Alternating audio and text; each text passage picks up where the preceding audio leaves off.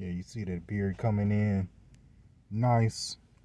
Eventually it'll fill out again like it used to be. But what is up, YouTube? It is your boy Sean P, back with another video. First off, if you're new to my channel, welcome to my channel, Sean P TV. And if you're subscribed, thank you for subscribing to my channel. And today's video is my day 13 update of my BNSF conductor training. BNSF conductor training. Day 13. What is there to update?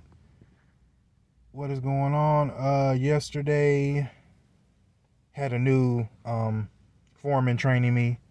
That's the thing with the whole training process. You're going to be doing different jobs, you know, on the yard, on the road. You're not going to be doing the same thing every day. So that's one thing when you apply for the railroad. It's not the same job every day, especially if you're on the extra board. So keep that in mind when you apply for the railroad.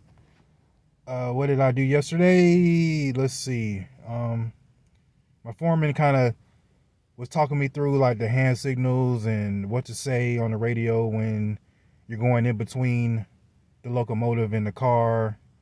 You know, saying point on ground, you know, student point on the ground, you know, such and such, going in between or standing in between. There's a difference.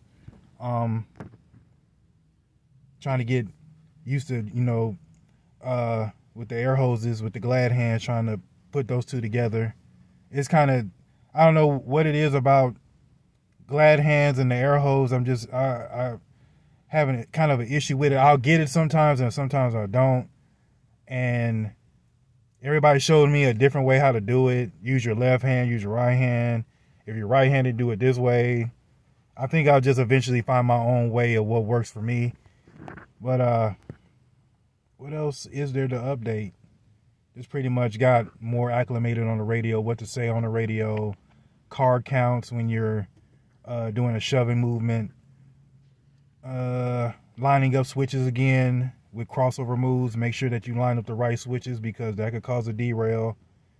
And you got to double check these switches when you're lining them because any little gap in that switch could cause a derail. So you gotta, what they tell us in class is like inspect, line, inspect, which pretty much means inspect it the first time, make sure there's nothing in between the switch before you switch it over, line it, and then inspect it again to make sure that it's lined properly. So that's one thing you'll learn in class as you go along, and you're gonna constantly be doing switches, especially when you're on the road, especially when you're in the yard.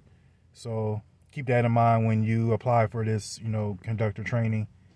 And that's pretty much it. I mean, my foreman was pretty cool with me and just kind of was talking me through stuff. And like everybody who's been training me has been really like awesome, honestly. Like they've been really, you know, willing to help, like because they've been through it. It's like, man, like they kind of been in your shoes. It might have been a long time ago, but they've been in your shoes.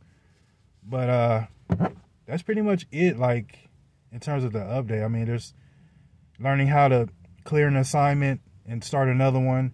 Whenever you sign up for a job and you finish that job, you have to clear up the assignment and then start. And if you want to go for another assignment, you have to go for that, and then you have to do it within a certain amount of time too. So keep that in mind. What else? Learning how to log, you know, tie up on the computer. And that's pretty much just logging your time, like when you clocked in, when you actually started the job, and when you clock out. It's kind of really, but just keeping track of time because it's a transportation type job. You have to keep a tally of your time on there. But what else is there to update? That's pretty much it. It's just I'm getting a little bit more familiar with riding on a locomotive, getting like way more comfortable getting on there.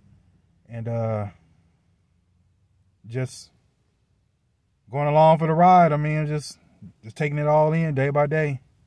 It's all you can do. I mean, you can't take it all in at once. You're not going to get someone's 15, 20-year experience in one day. So just take it in one day at a time. But this is my update, day 13. I actually go in later on today at 2 o'clock. So, but I'm going to sum up this video. Please like, comment, subscribe, and I'm out. Peace. Cut the damn camera off, Sean.